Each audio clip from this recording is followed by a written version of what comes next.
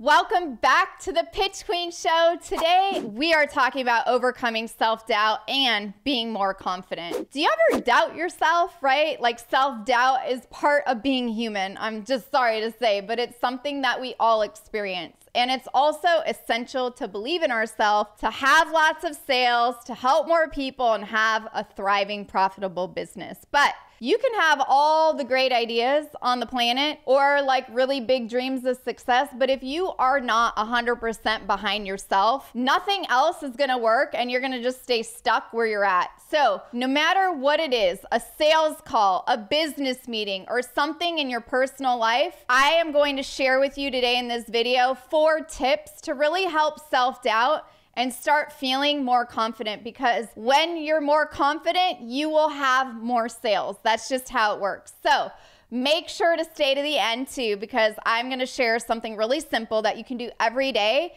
to keep your self-doubt in check. So it's a little daily thing, all right?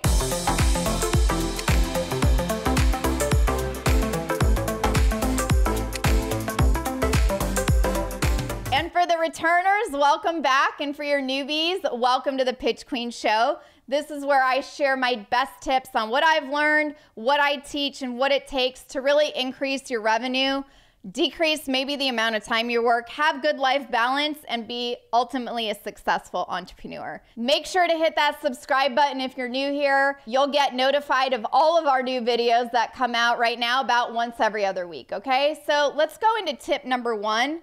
Number one today, you really want to get clear on what you want.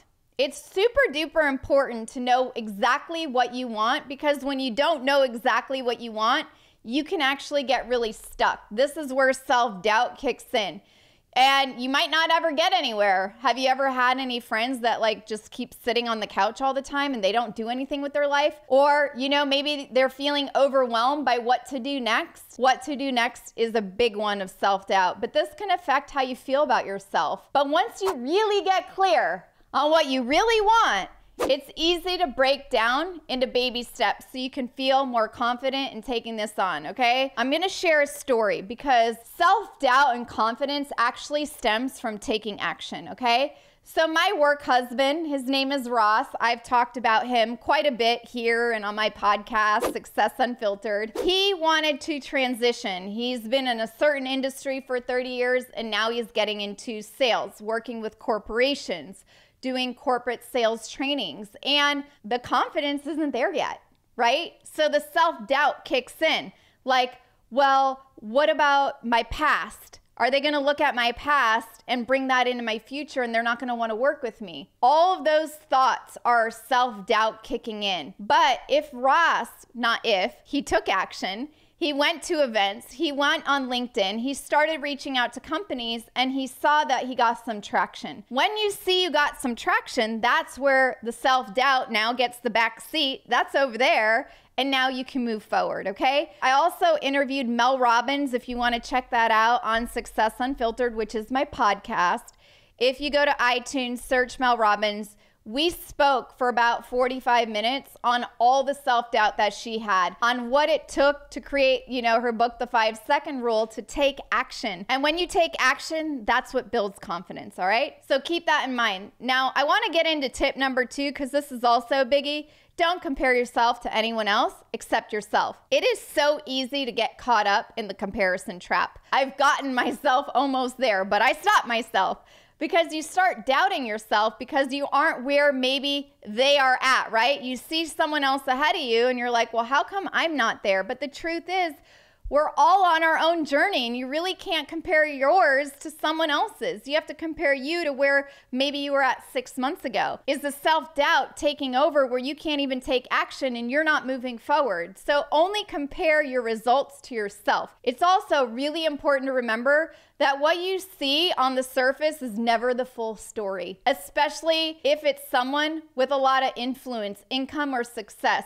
So much of what we see is simply like their highlight reel, right, of someone's experience, and we often never see their struggles or self-doubt that they've had to overcome to get to where they're at. Prime example is social media, right? If you think about it, Success Unfiltered, my podcast, was to extract people's truths, to share the real raw stories about what they had to overcome to take action in order to combat that self-doubt and to build confidence. But most people don't have conversations like that in the open, but on my podcast we do, so make sure to listen to a couple episodes. Social media, it only shows you the fancy stuff, the real stuff. I mean, mine, I kind of show you a lot of it, but I'm not going to show you like maybe what challenge I had throughout the day, right? Like you guys probably don't want to hear about that, but I share with you my business struggles here. I share with you all my mistakes that I had from my previous companies. I shared, even last week, I got told no 5 times on different sales calls. Like, I will share that because each moment, it's an opportunity for you to listen and learn from me to reduce your mistakes, but don't compare yourself to me. So that's what I'm talking about in tip number 2. Your journey is very different than my journey. If I were to compare myself to all the other big podcasters out there, I would be miserable because I don't really know what's going on with their podcast. It's just a facade. It just looks like they're doing great, but what if in the deep inside they're not, right? So why bother even comparing myself to them? So tip number 2 to really overcoming self-doubt and building that confidence is literally quit comparing yourself to other people. Tip number 3, don't be so hard on yourself. This is a hard one for me, okay? And I know I talk about managing your thoughts a lot and the self-talk in your head because that is the foundation to increasing your sales, is reducing that. But this is so important.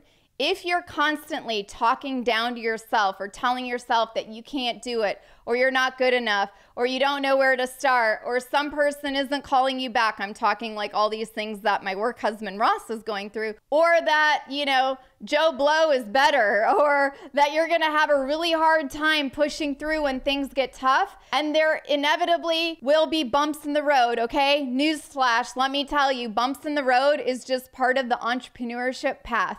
But if you want to be successful in anything, you really need to become aware of the thoughts and the things that you're saying to yourself and telling yourself. It's like a universal law. If you just Google it, your actual thoughts become your reality, right?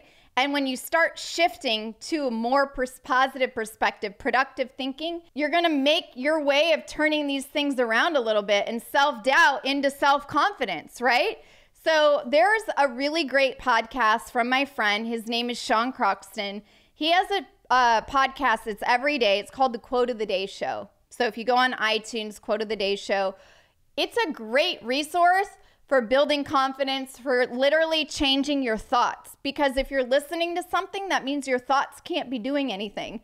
So someone else's voice will take over, and there's only positive stuff over there. So I like to listen to it in the morning, getting ready, brushing my teeth, putting makeup on, like whatever it is. It's a great way to start your day. In addition to that, like with my work husband, his name's Ross. We're never gonna ever be married, but it's just funny, and I've been calling him that for a year. But with him, like, it's super duper important that the thoughts he has, he shifts, because if he keeps telling himself that, guess what? The reality of his results will start to match it. So it's really important to acknowledge the thought, put it away, and come up with a different one. Affirmations really help with that. Like I said, listen to the Quote a Day Show, find some positive, motivating, different podcasts to listen to, but you really need to start shifting the thoughts. But again, confidence stems from action. So if you don't do anything, then nothing's going to change. Tip number 4, find an accountability partner. This finally really is the real truth, and the best way to overcome self-doubt is not only to simply take action, but if you struggle with this yourself, get an accountability partner that you can turn to when you feel self-doubt is taking over. So like, let me just share a story real quick. Ross last week called me. He's like, do you have a time to talk? The guy at whatever corporation that he was trying to get a new client from, he wasn't calling him back. He wasn't really doing anything. He just kind of went MIA. And I said, you know what? Why don't we think about ways that you can reach out to him that are unique? What is something that you can start to put your curriculum together as if you're going to work with him? So you're already assuming the sale, and start planning it, because if you don't use it with him, guess what? You're going to use it in the future. So I always like to think about how can you take a proactive approach even if the self-doubt is in your head. So his trusted person was me. So find an accountability person. This could be a trusted friend, family member, or a coach or mentor. You might even need to hire a coach for this. Whatever it is, try something. Find a friend, family member, coach, mentor. You might even want to hire someone if self-doubt keeps coming up, because that will reduce the amount of opportunity of people you could help, which, hinders your sales. Outside people can provide you a perspective and give you that extra push to take action when you need it. My accountant from my class, so I had a class that just finished up recently. I had a student, his name is David, an accountant CPA.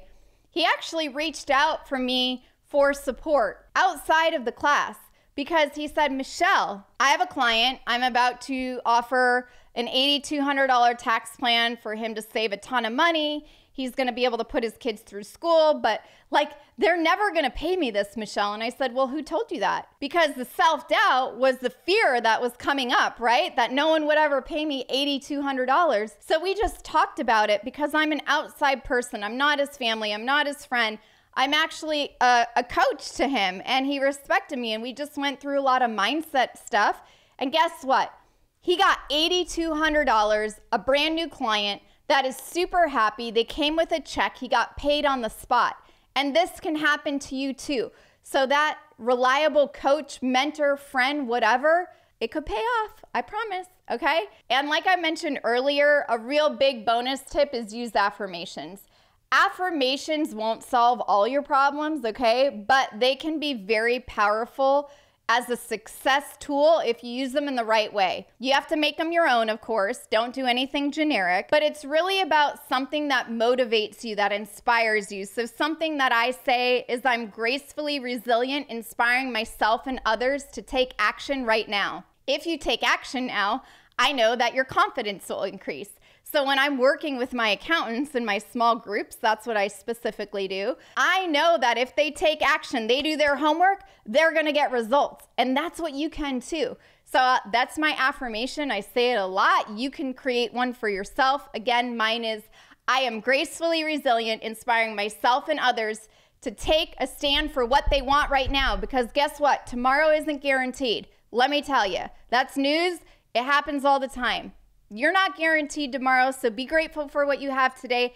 Take action, bust through that self-doubt, and get confident, because confidence just stems from getting action. And use your affirmations throughout the day, even before a client meeting, before a sales call, whatever that is. If you are having trouble sticking to it, add reminders in your phone. Put sticky notes around your house, maybe on the mirror when you're brushing your teeth twice a day. Put them in your office. Put them by your computer. Put it in your car where you'd put your cell phone. See it anywhere until it becomes a habit, right? Habits take 30 to 60 days, depending on who you follow. I believe habits take a little bit longer, but let's just go with a month of doing that. And another thing you can do when you need to get a boost is to take stock of all of your accomplishments. So in my phone, I actually have an acknowledgement folder. I have a text or an email screenshot that I took from David, who sold an $8,200 tax plan, telling me that his confidence is through the roof. But I have a folder on my phone with all of these images, okay? And I look at it because you want to take an inventory of all the positive stuff that you're doing, because you don't want to focus on the negative here. You really want to focus on the positive. So I know you can't share your photos of your accomplishments and acknowledgments, but what you can do is share your affirmation. So put it in the comments below. What is your affirmation? Again, mine is, I am gracefully resilient, inspiring myself and you to take a stand for what you want today, because tomorrow is not guaranteed. And let me give you a little bit of another bonus tip. You can do some meditations. I actually had a custom meditation done for me about 4 months ago. I found this very supportive and really creating self-confidence versus seeing self-doubt. It makes you go into a space for a few minutes and get calm and just reconnect. So I have one that I do in the morning and at nighttime. And if you want some more actionable steps to stop that self-doubt, I created a free guide, Believing in Yourself for Real this time, that you can get for free. The link is in the description. So just click on the link in the description. It'll take you over there, put your email in, and we'll send it to you to your inbox totally for free. And if you like this video, hit that like button, share it with a friend. Again, I really appreciate the support and sharing and love that you've been giving me. It's, you know, this just helps more people, and the more people I help, the happier I am, right? Because as my affirmation says, I am gracefully resilient, inspiring myself and others to take a stand for what you want right now. And if there's a topic you want to learn more about, make sure to put in the comments below, because I do read all the comments, or just pop over and email to me at hello@thepitchqueen.com, okay? hello@thepitchqueen.com. Thank you so much for being here. I will see you in the next video.